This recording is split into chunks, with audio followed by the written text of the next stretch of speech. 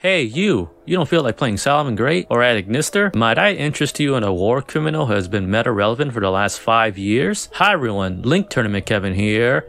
Welcome to a quick guide on how to play Sky Striker, the absolute best deck to play for the event. Who am I, you ask?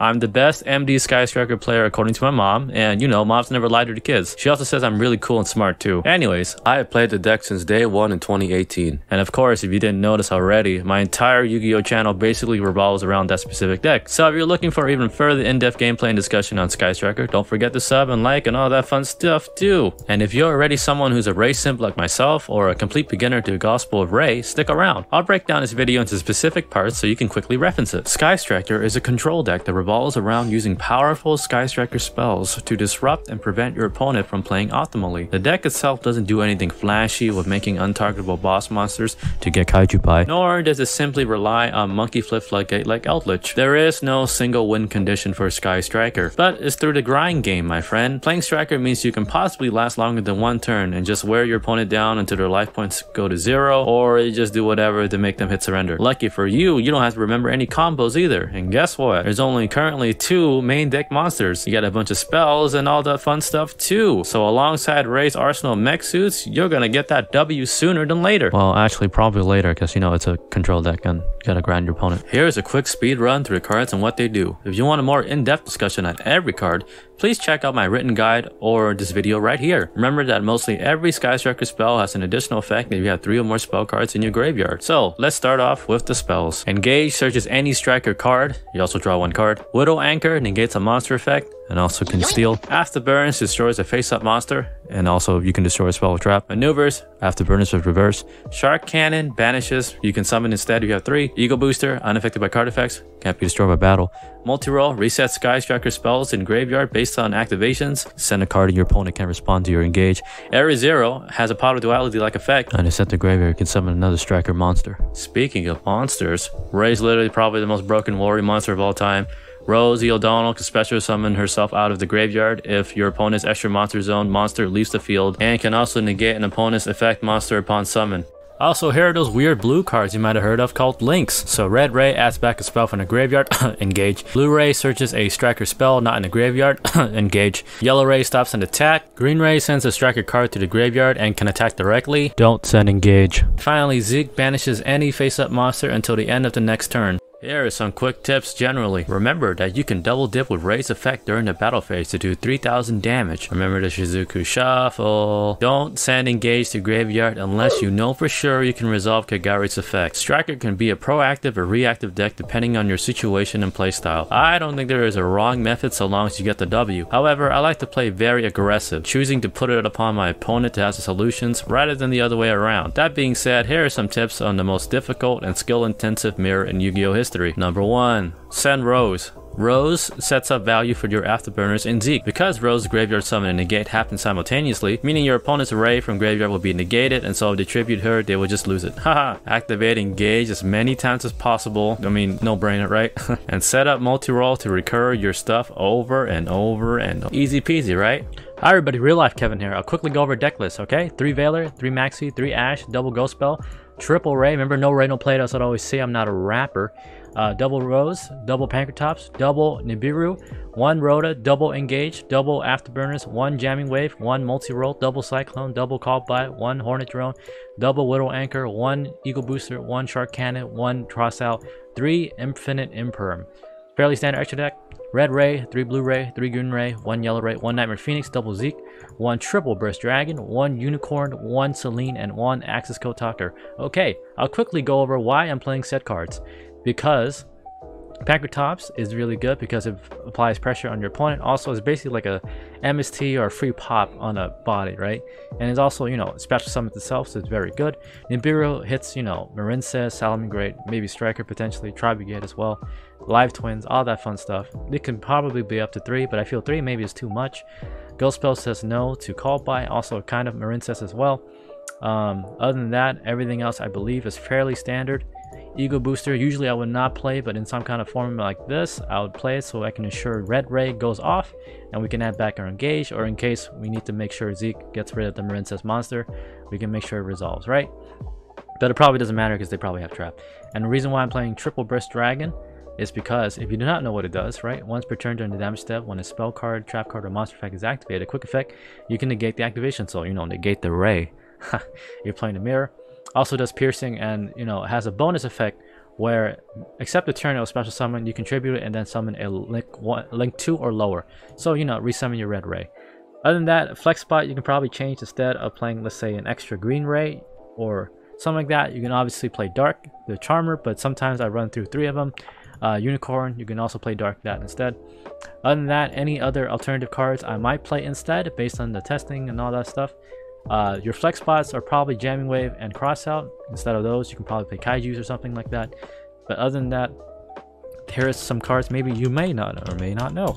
Fantastical Dragon Phantasme is a very underrated card for basically any deck except Sky Striker, because it summons in the main monster zone. If you don't know what it does, you can special summon this card from your hand, draw cards equal to the number of link monsters your opponent controls +1. So if you summon a link 1, you get to draw 2 cards and then you have to put 1 back, right?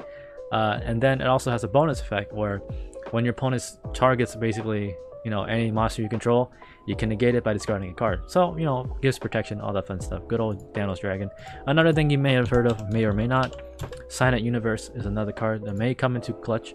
All link monsters you control gain 300. Once per turn, you can target 1 monster in the graveyard, shuffle it into the deck. So you can shuffle, you know, your red ray or their opponent's ray, something like that. And then also, if this card is on the field destroyed by card effect, send all monsters and extra monsters onto the graveyard. May come up, maybe not, who knows. Other than that, I should quickly mention, what about the other striker cards, Kevin? They're complete garbage. Don't bother wasting extra deck space with that. Area 0 is too slow at the moment, and it's only worth it if you're playing an extreme amount of Sky Striker cards. So, you know, if this is at 3, this is at 3, then it's probably worth playing at least 1. So maybe you can top deck and search into with that, because it's free value with Ray. But other than that, it's not worth it. It's too bricky, and then like multi-roll, it's not technically a starter card, right? You need another card for it to, you know, do something. And sometimes you might have awkward hands where, say you draw like all other 4 cards like hand traps or something, you know, it's just a dead card in your hand. Why play that when you can play another card? If you need more starters and you feel like you're not seeing Ray or Rose or anything like that, because Konami hates you in RNG, then play an additional Rose, right? That's how I would do instead. Do not bother with Armory Hercules base. Do not bother with Vector Blast, all that other stuff. Not worth it. All right, so now let's look into some gameplay. All right.